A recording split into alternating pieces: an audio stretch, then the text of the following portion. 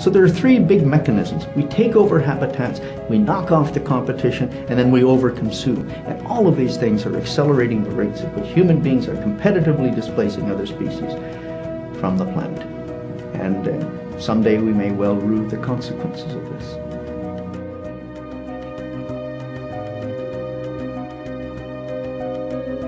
We become so numerous and so powerful that we're threatening the existence of all other life forms. We desperately need to evolve a sustainable way of life that's not based on fossil fuels.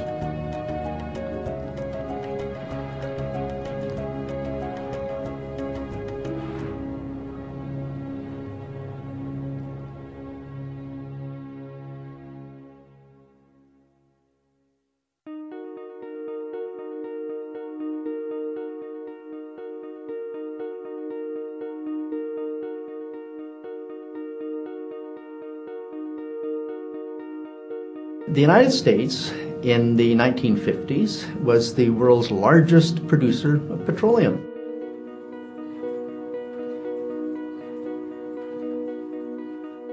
The United States in the 1950s had the world's largest known reserves of petroleum. And the United States was on a rise. We had seen about 60 or 70 years of continuous exponential growth in the amount of oil being extracted in the United States.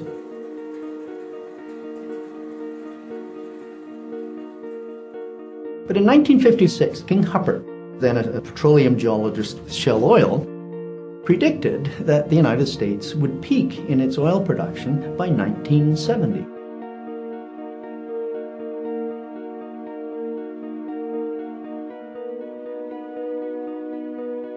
Well, that was only 15 years away.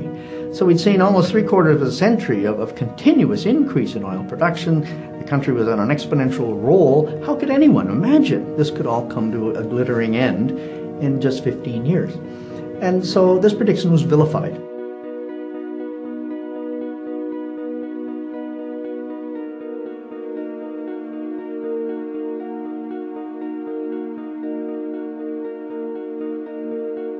I went to the Shell Research Lab and there met M. King Hubbert, who had just predicted that the U.S. oil production would peak in the early 1970s. Hubbert printed this prediction and gave it orally as a talk, and he claimed later that down to 15 minutes before he went on the platform, the head office of Shell Oil was still on the phone saying, "Don't do it, don't do it." Well, he did it, and for a while, of course, we didn't know it was coming true. And in 1970, when it did happen, we still didn't know. You kind of see that in the rearview mirror. But what we did learn in 1972 was that the Texas Railroad Commission announced production rationing is off in Texas. Well, that meant, the United States has no unused production capacity, and then we were dependent on exports. And I came home that evening and told my family, old Hubbert was right. We're in the soup now.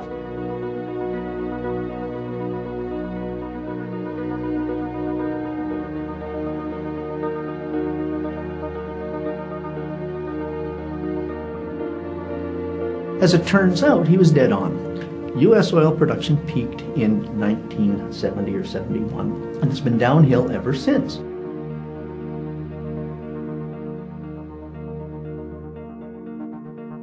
Oil discoveries in the U.S. had peaked in the 1930s. As discoveries were constantly diminishing, M. King Hubbert realized that eventually production would diminish as well. It was only a matter of time. Worldwide oil discoveries have followed a pattern similar to discovery rates in the United States.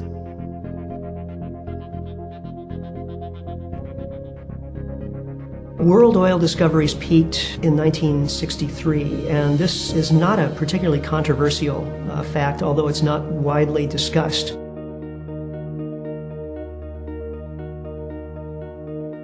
Actual discoveries have been declining dramatically for the past 40 years.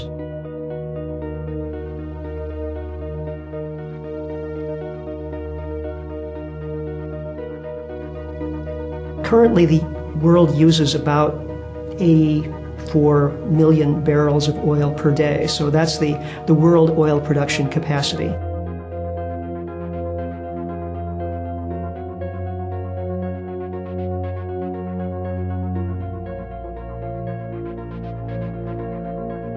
Because a number of countries are past their all-time oil production peaks, that means that their oil production is constantly diminishing. Of the top 30 oil-producing countries in the world, which represent roughly 90% of the world's oil production, at least 15 have passed peak oil and therefore produce less oil each successive year. The United States passed peak production in the early 1970s. Today, the U.S. produces less than 2/3 of the daily volume it produced at its peak. Iran produces roughly 1/3 less than it did in its peak year of 1974. Kuwait produces roughly 30% less than its peak year of 1972. And Libya produces less than half of its peak year of 1970. Russia, Oman, Venezuela, Norway, and 7 others have also passed their production peak. Between 2005 and 2010, we'll need about another 30 million barrels a day of new production capacity just to offset depletion. There's about 12.5 million barrels a day of new production capacity headed our way over the next 5 years. Now, clearly that's not going to be enough to make up for the 30 million barrels a day needed just to offset depletion, nor the extra maybe 8 to 10 million barrels a day needed in order to meet growing demand.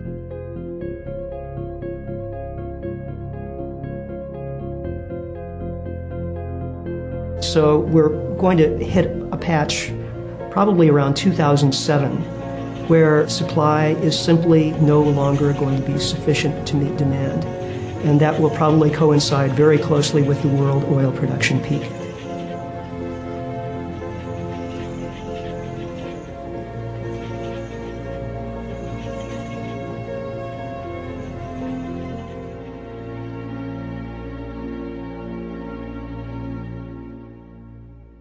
We've been following the peak oil debate very closely, and our group of geologists is very much involved. And our view is that it's not a resource problem, it's an investment problem.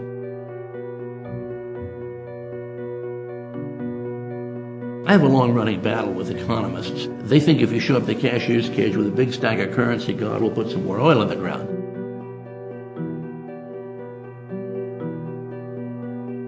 The United States Geological Survey, called the USGS, estimates oil reserves for the United States and worldwide. It is on the data compiled by the USGS and analyzed by the Energy Information Administration that the U.S. government sets its energy policy around oil. One of the likely reasons the U.S. government has not taken steps to mitigate peak oil's impact is that the USGS believes that there is substantially more oil than others have estimated.